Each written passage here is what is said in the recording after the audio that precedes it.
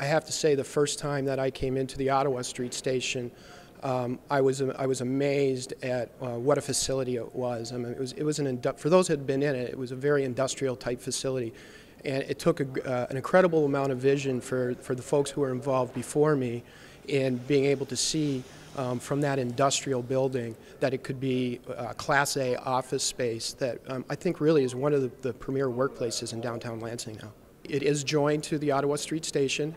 There was a lot of focus from both a historic preservation standpoint, but in a continuity standpoint of how you bring the two together. It had to appear different than the Ottawa Street Station. The Ottawa Street Station is a historical landmark, and it had to stand on its own. Contemporary offices and buildings use different design principles around panel height, light penetration into the building. We know that makes for a healthier, happier workplace.